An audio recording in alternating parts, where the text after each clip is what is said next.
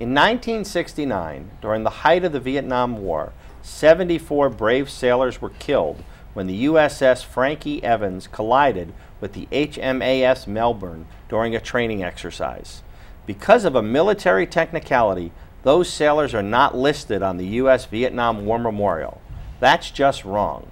Today on The Question Is with Anthony Portantino, we will learn why, and we will hear from those who are proudly trying to right that wrong.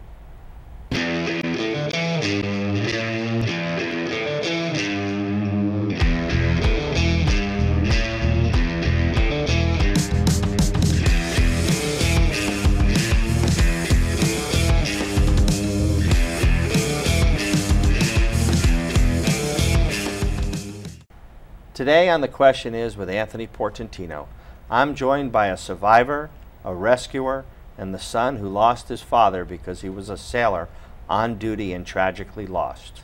We also have the respected journalist who captured the story of the Frank E and the not-forgotten 74 brave sailors who did not come home. This is a true story with many chapters still to write and hopeful veterans and family members setting a course for a proper and just recognition. Steve, you were on deck of the Evans in 1969. Tell us what happened. Yeah.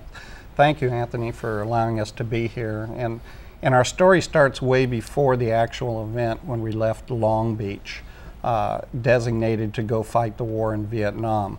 But on the evening at hand, I was a signalman of the watch on the deck above the pilot house. We were in a what's called a total darkened ship exercise along with the Melbourne, several other destroyers, and we were out front of the ship. About 3 in the morning, we initiated a turn to come to the plane guard position behind the Melbourne, and in making that turn, we initiated a collision course. In that collision course, both ships tried to avoid the collision, but at the final minutes, the ship was actually T-boned and cut into 2 pieces. The forward ship, or the forward part of the ship, which I was on, sank within 3 minutes. The after section stayed afloat, tied next to the Melbourne. How old were you? I was 21 years old at the time. 21 years old at the time. And how long had you been in the Navy? I had been in a little over 3 years. So you went right out of high school? Actually, I was drafted into the Army, and I ran down and joined the Navy because I thought it would be a lot safer. Wow. And Randy, you were on one of the rescue vessels, so tell us about that piece. I was on board the USS Kearsarge, an aircraft carrier, which was part of the same exercise that the Evans was on. The Evans was one of our escort ships. They were with us on most of the action that we were in. We were also in the same ports.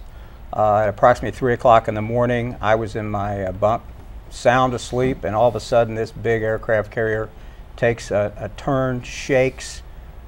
We hit high speed, ship was shaking. Captain ordered general quarters. We knew something was going on. We didn't know if all of a sudden we'd gone to World War III or what, but we finally got word that the Evans had been struck and that helicopters needed to be launched, look for survivors, which unfortunately we didn't find any. Eventually, that morning, we took on the survivors. It was a moment I'll never forget. I'll never forget also being on top of the carrier at the flight deck, looking down on what was left of the Evans, and that was a ship that I was very well familiar of, but there was only half of it there. Steve, how many sailors were on the Evans at the time? We had 278 was the ship's complement at the time. 5 were off the ship. Fortunately, they were off getting dental work and other things, and then of course 74 were So almost lost. a third of the crew. Almost a third of the crew were lost. Yes. Fire? There was no fire that I remember. It was a matter of, Drowning? like I try to say, it's like a semi-truck running over a Volkswagen. The ship rolled to the right, and I was immediately found in the water. I tried to warn my partner, which was my recorder on watch with me. He was catapulted onto the flight deck of the Melbourne. And at the very last second, just before that occurred, I hit the intercom button and said we're going to get hit. I had seen it when it was probably about 300 yards away. And so how many sailors went into the water? Probably, I don't know that exact number, but I would say probably half the ship. Half the ship went into the water and many did not come out. Right, 74. All of the deaths were from the front half of the ship, none on the back half, thank goodness. Right. And Tim, your dad was on the ship. He was on duty, and Yeah, you were too.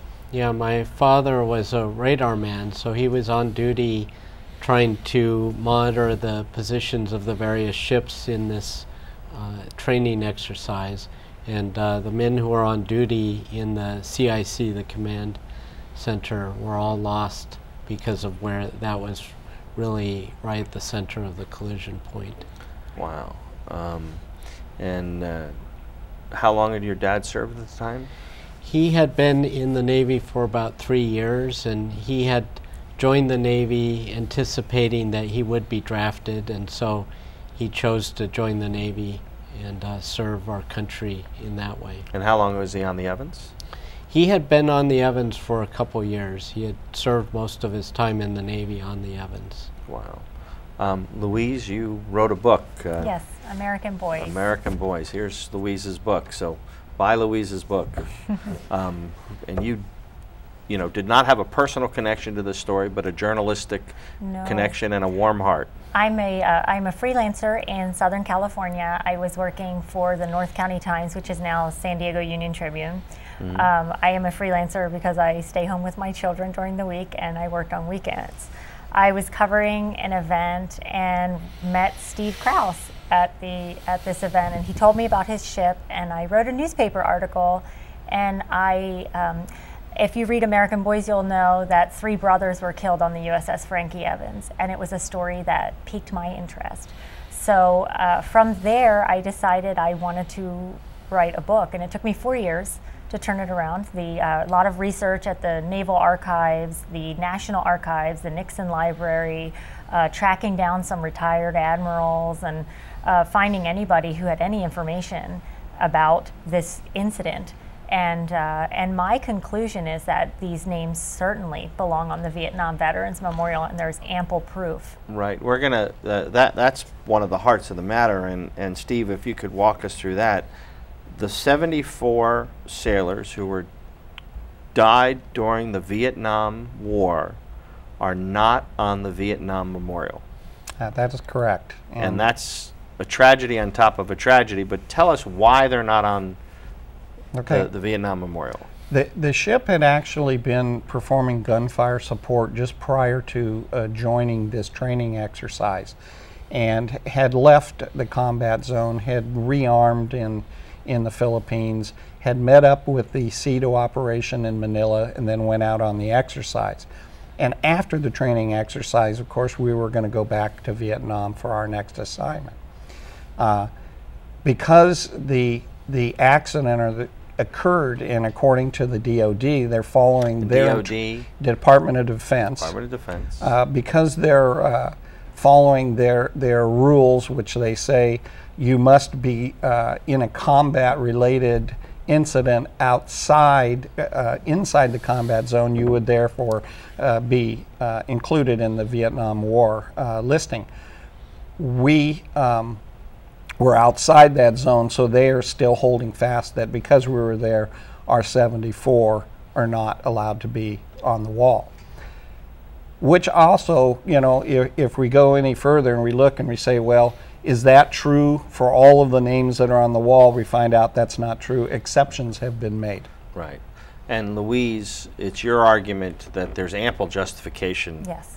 Well, the thing we have to remember is the USS Frank E. Evans left Long Beach, California to fight the war in Vietnam. That's number one. Number two, when you talk about the CEDO exercise, in the op order for the exercise are small, tiny instructions that require the American ships to provide surveillance of enemy vessels. At that time, Russia was supplying the South Vietnamese enemies, and the Viet Cong, and I'm so sorry. No, I'm nervous. it's an emotional subject. Well, it is. I apologize, but they were. There were instructions in there to jam enemy radios. That was very small detail in this CETO exercise. The reason the CETO exercise was held off the coast of Vietnam was in 1966, as the war was heating up in Vietnam.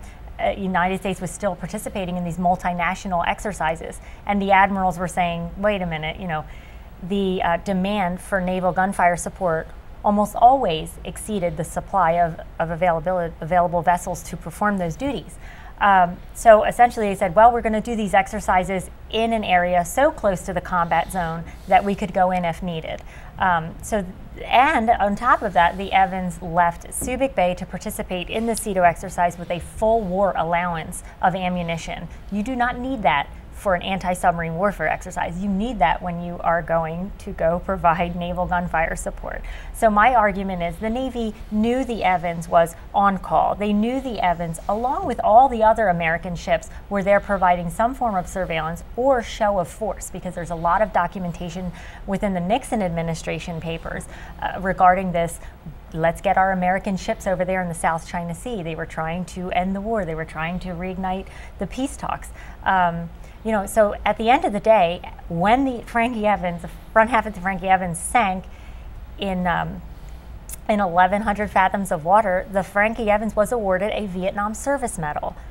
Randy's ship, the Kearsarge, was awarded a Vietnam Service Medal. All the American vessels that were there were awarded this medal. To get that medal, you have to be doing something related to the Vietnam conflict. That was just very straightforward. And had the Evans crew survived, they would have all gotten the same recognition. Yes, but they didn't. You know, the 74 sailors survived in an operation that had ties to the Vietnam War, as evident in the Frankie Evans service record. The criteria for inclusion on the Vietnam Veterans Memorial mirrors the criteria for the Vietnam Service Medal. And the Navy and the Department of Defense will say over and over again that this happened outside of the official combat zone for Vietnam. That combat zone was only drawn for tax purposes, and they still draw combat zones for tax purposes. They don't, it is not strategic. It's not for military activity. It's for not tax strategic. Purposes. And to say that the 7th Fleet was only on duty when they were parked off the gun line firing guns or in the Tonkin Gulf launching bombers is a fallacy. They were there. The fact that they were there, they were in the war. Right. And Tim, there's a Frankie Evans group that's made up of survivors, rescuers, journalists, family members. When did that begin to start to get organized? Well, it started many years ago. It involves even people who served on the ship in the 50s, the late 40s, when it originally was commissioned towards the end of World War II. And I just, found out about in the early 2000s, one of the spouses of one of the survivors found some information about me on the internet and reached out to me. And so I've been involved for the last 12 years or so, and we've been really working hard to right what we see as a wrong. First, I approached Congressman Adam Schiff, who was my congressman, and he was very concerned about this wrong, and so he's been fighting ever since to try and bring these names onto the Vietnam Wall, and has met with several Department of Defense. He's met directly with the with and the Department of Defense. Who, just as Louise mentioned, can make an exception to these requirements, and the president can then ratify through an executive order add those names. And so it's a very simple action that they could take that would bring so much comfort and closure to these families and these survivors of this horrific incident. We just touched the beginning part of the USS Frank E. Evans. When we come back, we'll hear about the progress that's been made in California and the steps that the family and survivors and community have come together to properly recognize the Frank E. Evans. Be back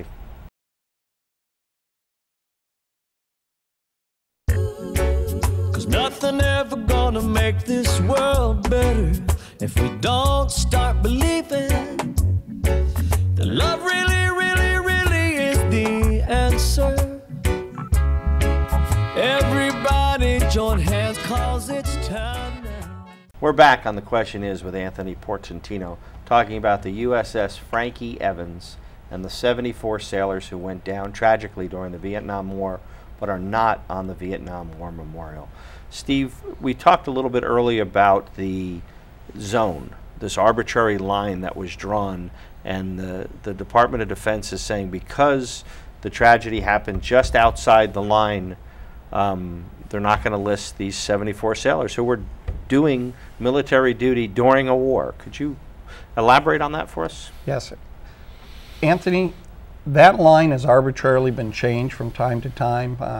I think, as you remember way back, we were never in Laos and Cambodia for years and years and years. We were in Laos and Cambodia? Yeah, then all of a sudden, yes, we were in Laos and Cambodia, and they changed the line to include that. There are names on the wall of veterans that were killed during that war. They were killed outside that line. Louise can give some more specifics to that, but the one that initiated this was 58 Marines were added to the wall in 1985. When they left Vietnam, Da Nang, they flew to Hong Kong. They did a 10-day R&R, and their plane crashed on takeoff from Hong Kong on return. And then President Reagan forced through that the DOD again include them on the wall, and they were added. And Louise can tell you the most recent ones now that have been added. There is last year, for example, they added the names, and I want to just preface this by saying this is morbid work to have to go and look at see how people died and are their names on the Vietnam Memorial. This group is not saying that these people's names do not belong on the memorial. We're just using examples. Right. And one example, most recently, last year, they added to the Vietnam Memorial the name of a gentleman who died of a heart attack in a hospital in Guam. Guam is way outside of the combat zone. There have been other incidents. There was a plane crash, 4 gentlemen who died in a plane crash out of the Philippines. Their names were added in 2012. I bring up many of these examples in my book, American Boys. Right. And the point is, it's men and women died during a war serving our country, and they should be recognized. The problem is the Department of Defense and the Vietnam Veterans Memorial Fund, because Jan Scruggs has spoke out about this at congressional hearings. They've said things like, this is going to open the floodgates. If we add these 74 names, who else's name are we going to have to add? Or we don't want to make an exception because it was a training exercise or it was an accident. Well, 25% of the names on the Vietnam Memorial are there because of accidents. 30% or more are friendly fire, so that's not really an argument. And the next one is, if you need a check in the box with the Frank E. Evans for adding these 74 names to the memorial, the check in the box is the Vietnam Service Medal. To get that medal, you have to be doing something related to the war. And the Department of Defense and the Navy has not shown any desire to go back and see how all the American ships were awarded this medal. We've asked them to, I've asked them to, and the response is always this jumbled up, oh, it's a training exercise, or they'll say, oh, what's the big deal? It's only, it's names on a wall. It's not going to bring them back. And I said, well, you just made the argument. It's names on a wall, so put them on the wall. So, Tim, the families, the veterans, the rescuers have all come together to form an association. What are some of the activities that the association is doing? And in California recently, we've had some very exciting news happen. Right, so Assemblymember Holden, who represents this local area, he fought to have the state pass a resolution in favor of these names being added to the wall in DC, which then created momentum to go before a committee that decides who is on the California wall. And interestingly, that committee has to date only had added names who had been added to the national wall, but they found our arguments and our passion so compelling that they agreed late last year to add the names of our of the Californians, the 22 Californians of the 74, to the California Vietnam Wall. And that was just done in a ceremony a few weeks ago. And so that was a really nice moment for the families of the Californians, but now we're looking for that same recognition at the national level. And Randy, you were in Sacramento for that Yes, ceremony I was. as well. Right. I got started with this. It was a day, June 3rd, 1969, I'll never forget. But over the years, I kept some mementos, and about 5 years ago, I was going through my garage looking for something else and found a picture of the Evans. And it just brought back all those memories of that day and the days after with these gentlemen. So I looked up the Evans and got the Survivors Association's website, sent them a copy of the picture, and they invited me to Long Beach. Every year, the survivors and friends and families get together on June 3rd, and the names of the 74 are on a plaque there in the harbor. And in talking to them afterwards at a lunch, I realized I never knew these names weren't on the wall. So Tim and I both have Adam Schiff as our congressman, and so I started calling and trying to do what I can do, because as you said, it's a wrong that needs to be corrected. And as an American, I'm very strong about that, and I want to see that in my lifetime. Right. And Tim, you're not the only child of a descendant, a surviving relative. It must be awful hard to heal, knowing that the proper recognition isn't being done. Right. So, these family members were all, many of us come to not only those June 3rd memorial services that Randy mentioned, but the annual reunions, which are held all over the country. Each year it's in a different place. The last one was in Seattle. And it's just an opportunity for providing support to each other. And also for me, it's like I have a new family, because I have this family of the people who served on the ship with my father and who knew him. And, and even just last fall, I met several people who I had not met before, but had served with my father and were able to tell me some stories about his time on the ship. So. Wow. And Steve, do you still talk to some of your other mates on the ship? Almost daily. Almost daily. Almost daily. I mean, communication one way or another. I just received a call on Sunday from somebody who had served with one of our guys in a previous assignment before he came to the Evans, and he was amazed that this had never happened. And so it is spreading, quite rapidly now. The story's getting out there. We're getting good press. So we want this to keep going forward, and we have plans to do that. What's the next step? Our next step is we have asked Congressman Schiff's office that we need to get a bill in the NDAA, which is the National Defense Authorization Act, that makes a demand on the DoD to do the right thing. And we've been very patient, and we've made recommendations, and we've had petitions, and we've had bills, and we've had a lot of things, and we've had a lot of discussion. But we think it's going to come down to forcing the DoD to go ahead and do this. And we feel very strong about the congressional support, and every day we're getting more and more congressional representatives on board. And you're working with other veterans groups as well, right? Yes. Last year we got endorsements by the VFW and the American Legion, and the American Vietnam Veterans Association, all at their annual reunions that they have in their national conventions, did an endorsement of this. And is California going to communicate with Washington that what took place here?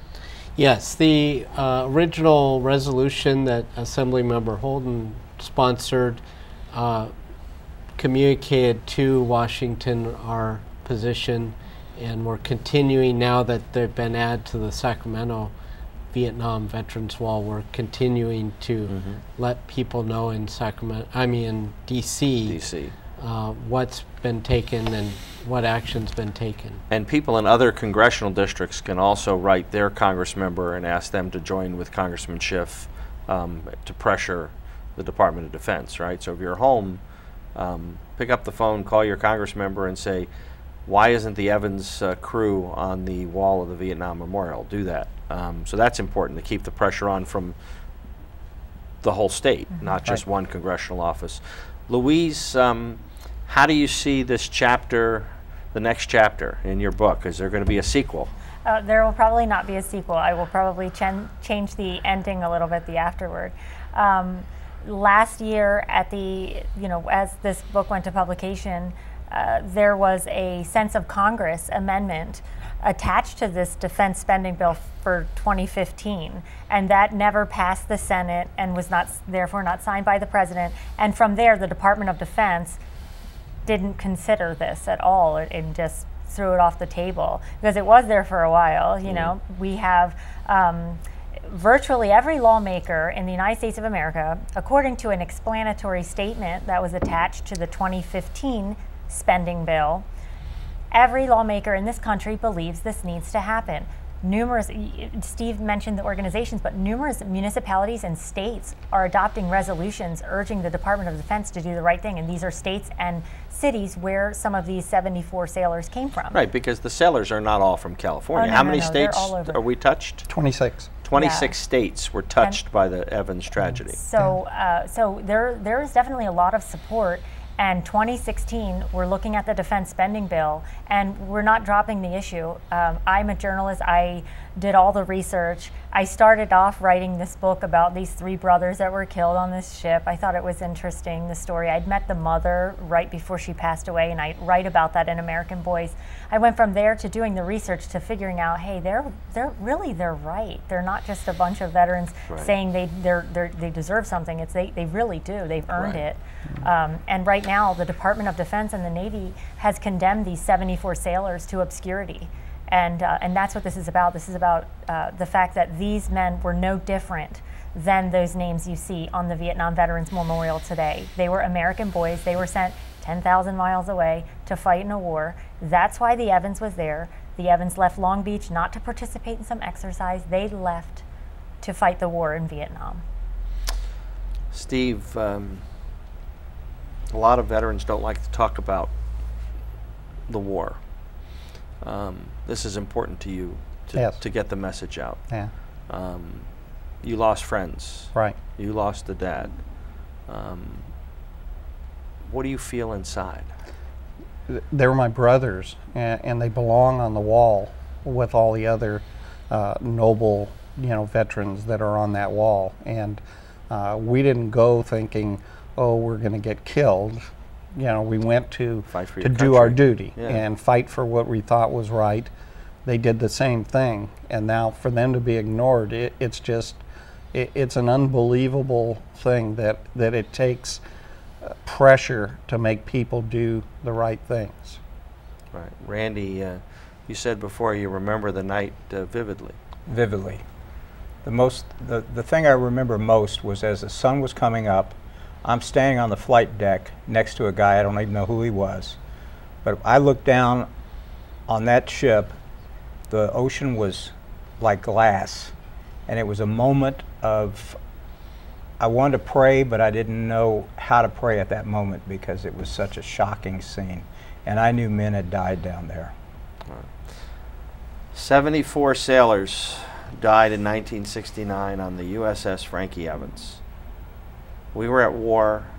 They should be on the War Memorial in Washington. If you're at home, pick up the phone, call your congressman, call your senator, help the families and the survivors of the Evans have peace. Thanks for joining us on The Question Is with Anthony Portantino.